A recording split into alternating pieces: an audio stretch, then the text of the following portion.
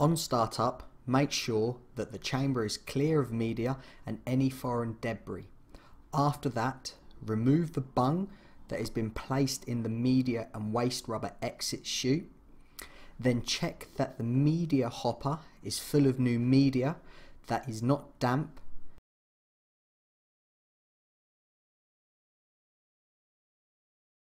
and the dry air system is on, as it is used to move the media from the hopper to the throw wheel.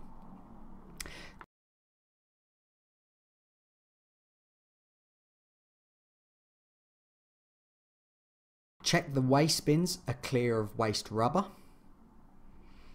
Once you have established the machine is clean and ready to be used,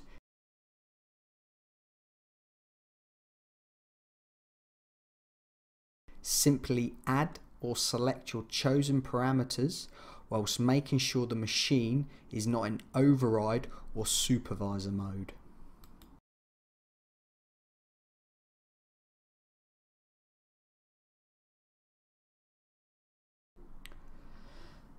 Our chamber has been designed so that the basket is a nice tight fit whilst inside the chamber. It has been designed this way to reduce the consumption of liquid nitrogen by simply not filling wasted space within the chamber. The liquid nitrogen comes in via a solenoid valve that will turn off when the door is open.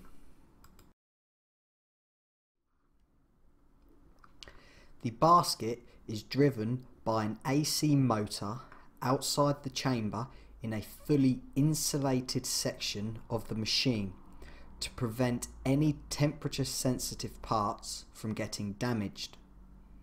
There is also an LED that will illuminate when the basket is in its home position.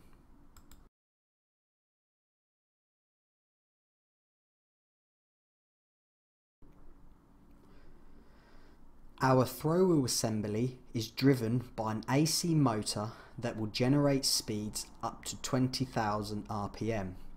This helps to reduce the consumption of liquid nitrogen by reducing the cycle time.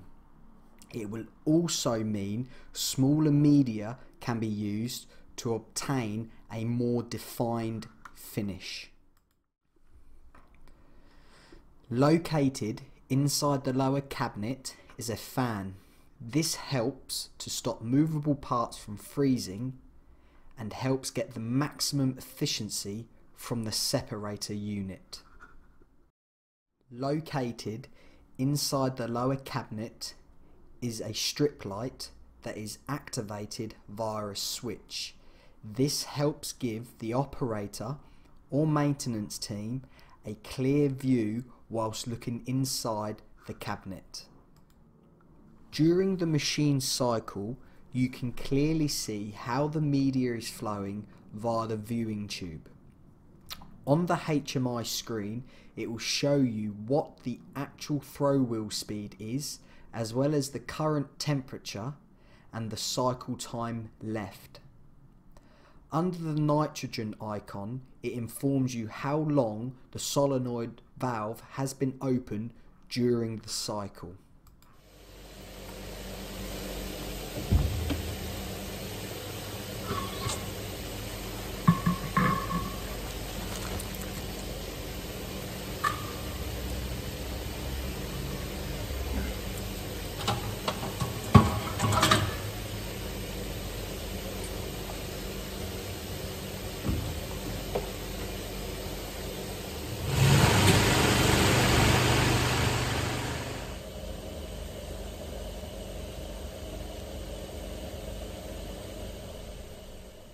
As you can see, the machine will easily hold a temperature of -100 degrees while still obtaining a good media flow.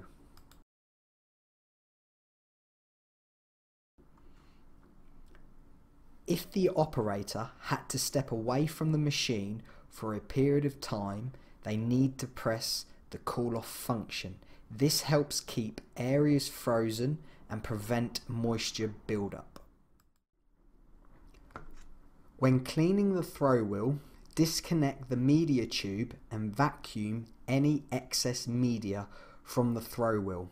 After that, remove the hopper and empty the media out into a tray.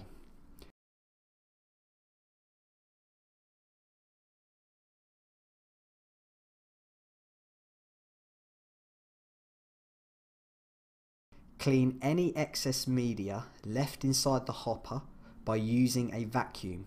Sometimes a brush is needed to agitate the media from the sides of the hopper.